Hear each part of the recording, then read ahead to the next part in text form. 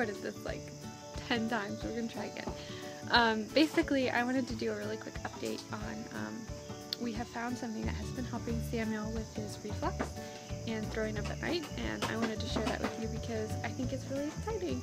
So basically, he will get on these episodes where he's just throwing up and throwing up and throwing up, and they're not frequent enough for us to feel comfortable putting him on reflux medicine because of the side effects. We feel like the side effects are worse for the length. Like if he had reflux a lot more, maybe it would make sense, but it just doesn't make sense for right now. He's allergic to one of the reflux medications. He has like, gets all swells up and everything. So talking to his doctor, we have tried doing some natural stuff. Of course, we're constantly paying close attention to his diet, and if we notice any patterns of certain foods making it worse, we move them away from bedtime.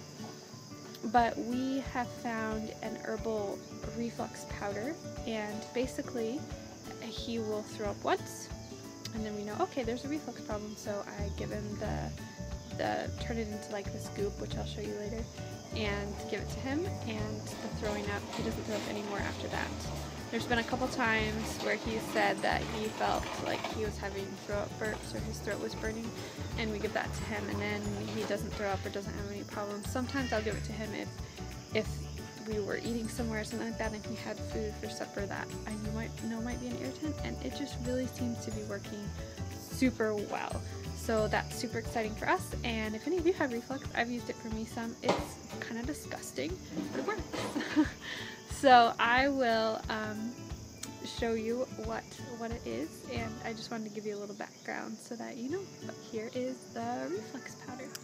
To make this reflux powder here, you will need these ingredients, and you can kind of substitute around. It doesn't have to be exact, but you'll need marshmallow root powder, slippery elm bark powder, licorice root powder, and some ginger.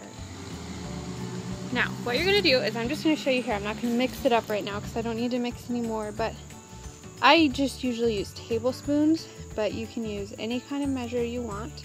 But you'll want 3 parts or 3 tablespoons slippery elm bark, 1 part or 1 tablespoon marshmallow root powder, 1 part or 1 tablespoon licorice root powder, then 1/8 part or 1/8 of a tablespoon of ginger root powder.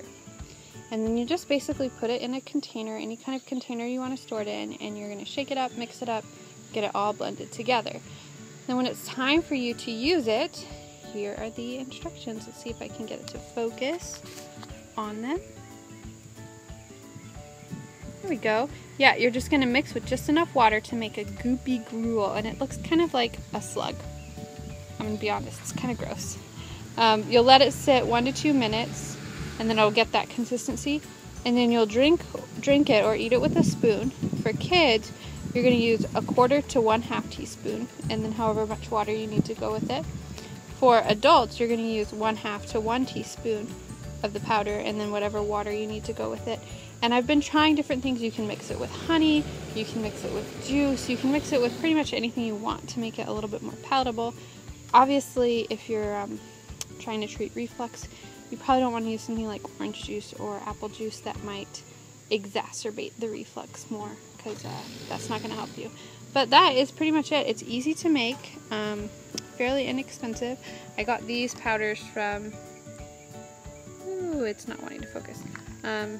I got all my powders just from, this one came from the grocery store, this one came from Mountain Rose Herbs, so you can just get them wherever. So let me know if you have any questions. Samuel, do you want to say hi to the camera? Hi, we're going to get a package for us. I don't know if it's for us, but the mailman is getting a package, yes. So that's pretty much it. I'll talk to you guys later. Bye.